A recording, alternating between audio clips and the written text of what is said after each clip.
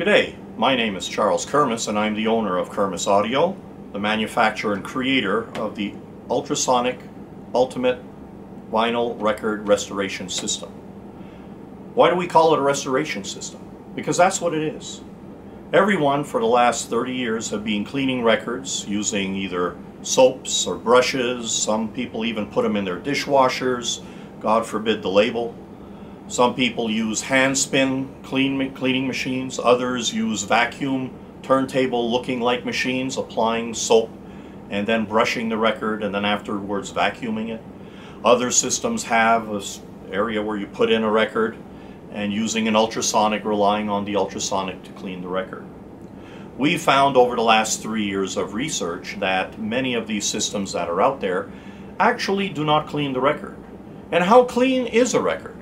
The only way that you know that a record has been cleaned is if you see the difference in the high-end timbre and the dynamic sound stage that results after a cleaning. Some of these expensive systems for $4,000 or $5,000 in the case of an ultrasonic, basically you put the record in and after 4 or 5 minutes the record supposedly is clean. Yes, it looks clean to the eye, but is it clean? Have we cleaned what's in the grooves? Our system's been developed giving you actual visual feedback. Our system comprises of an ultrasonic that is at 35 kilohertz, very safe frequency. We're not at 25 where you have to use headphones, and we're not at 150 that sandblasts your record. And we combine that after a 5-minute cycle of applying a little alcohol in the tank. We then use a surfactant that we spray on the record and we brush in with a brush. What that does, it allows now the cavitating bubbles when they explode to have the 500 mile an hour plasma wave now work itself into the record's grooves. Very important. Here's a record that's been in my personal collection since 1976. It's a 74 pressing from Promatone BV, the Rolling Stones, It's Only Rock and Roll. And it was produced by the Glimmer twins back in '74. You can see it's been sitting in its sleeve and you can see fungus on it. There are fungus spots. You can see that it's dusty. It was in a paper jacket. And if I put this into one of the other cleaning systems that are out there and run it for 5 minutes or just let this spin by hand and then, air dry the record, playing it will not necessarily remove all the cracks and popples which you hear, and sometimes we cannot remove those because the record is too far gone, it's being damaged beyond repair. But it looks good, but you don't really hear the timbre and the breadth of the music. Our system, when we put this in the washer, the 40 milliliters or 1.4 ounces of 70% alcohol with the distilled water, 6 liters or nearly 2 gallons in the tank, when this turns around for 5 minutes, allows the system to degrease the record, either removing a brand new record's release agent that bubbles out of the vinyl when the record's being pressed. It's not where someone is actually spraying PAM or some agent onto the pressing machine. It's actually part of the plastic and the effect where the heat then draws that out to the surface. And also at the same time, it'll remove fingerprint grease and other greasy contaminants. The next 5-minute cycle is the key, where we take a surfactant spray, where we spray at 12, 4, and 8 o'clock on the record, as you'll see in our training video, and we brush it into the record.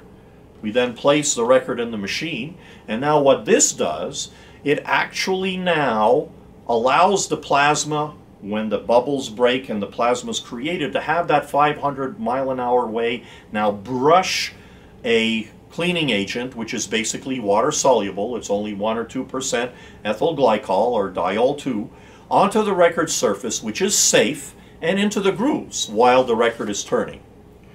The interesting part is where other systems you really don't know visually whether you've cleaned the record or not. In our case, when we take this out after the first 5 minutes with the surfactant and reapply the surfactant onto the surface and brush it in with a goat-haired brush, if we see now white paste coming out, it indicates to me the user that we're actually bringing out the contaminants, whether they be fungus, More importantly, whether they be leftover films of prior cleaning agents. So we apply the surfactant, brush it in, as in the training video, put it back in the machine, another 5 minutes, and then repeat the step. We repeat the step until we no longer see a white, toothpastey, large amount of white cream come out of the record on both sides. When we see that, that means that that's the last 5-minute cycle. So I know that I've done the best in order to bring this record and restore it. We're not just cleaning it, making it look shiny. In our system, sometimes you'll see the scratches on the record. You won't hear them, but we will remove all of those coatings that people have applied to, just like myself since the 70s, where as soon as I heard there was a new product that removed, cracks and whatever, cracking sounds, popping sounds, I bought it. Put the spray on, and it was great. I didn't hear the cracks anymore, or didn't hear many of them. Well, all you're doing is you're coating the record, and the needle is riding higher in the groove. So what we've done here is really a system where it's not, well, is it another 5 minutes, is it another 10 minutes? We actually allow you to see when you finished using the surfactant and the cleaning process that we have. Some of the other interesting things that we have made. Why do we only clean 4 records? Well, first of all, we clean 2 33s at the same time in here. We then clean a 78, which can be a shellacked or a glass record. We're safe. And then we can clean a 45 all simultaneously. You notice that I could obviously put in 8 records in here.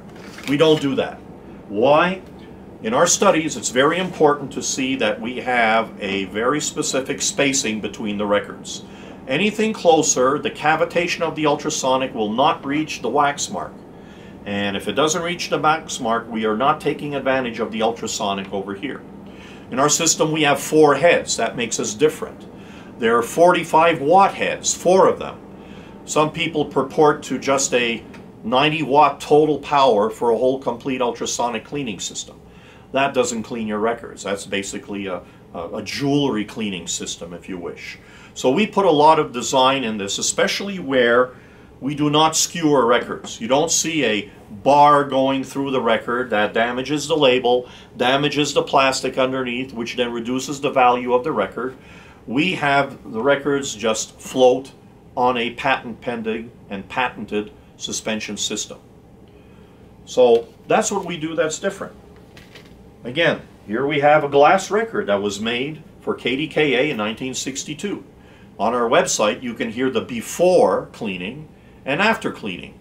And this just took 2 minutes just with the ultrasonic running in the system without anything added to the record.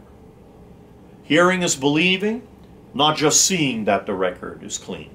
And many of our customers have been enjoying the cleaning process, where what they've done is they've taken a record, they put it in, they then use the mechanical method of drying that we show you in our video, and then played it. And through the stages until there was no more whitish paste coming out, they saw the improvement in bandwidth, of breadth of the music, lowering of the noise level in the record itself, to the point where now all they do is they just take a look at that simple element that we instruct you with.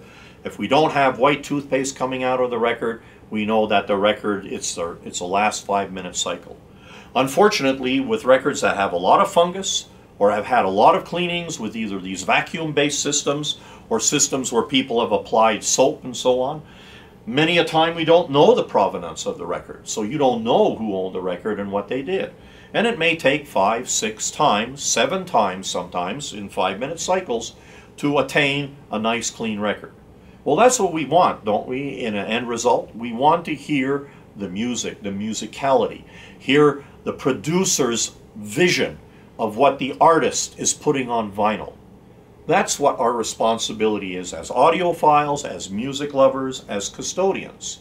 We feel that we have the best system that's out there, and we've made it affordable. Ultrasonic cleaning technology has been around for 30 years. They are not worth $3,000. On our commercial business side, we buy ultrasonic cleaners for $300. We obviously have modified a commercial cleaner. We've made our own patented suspension system for us to safely wash records without damaging. So those are the things that one should look for when they're looking for an ultrasonic restoration system. Cleaning doesn't assure you visually that the record's clean. Hearing on audio equipment is the end result, and we've been able to show you by our use of our surfactant and our brush whether the record is in fact clean or not. Suggest you take a look at our instructional video, take a look at the other information that we have on our website, which is www.kirmusaudio, Kirmuss audio, all in the same word, .com, and hear the difference, not just only see the difference. Thank you.